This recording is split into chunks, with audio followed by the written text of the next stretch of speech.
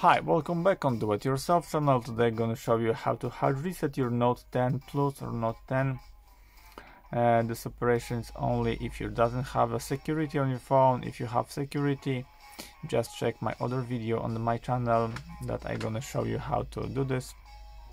But for now, to hard reset your phone, press and hold, turn off your phone for now, and press and hold volume up and slide bar here together. Press and hold it, release both key.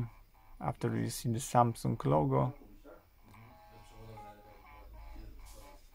that's it. You have a secret menu. From you gonna choose wipe data cache partition here